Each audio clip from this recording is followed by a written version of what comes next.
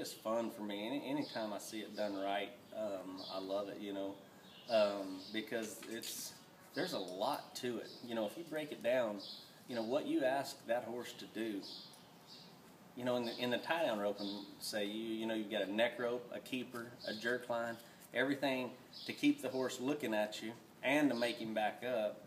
And in a steer horse, you don't have anything but a poly and a horn knot tied off there and sending him running away from you, you know, straight pulling a steer and expecting him.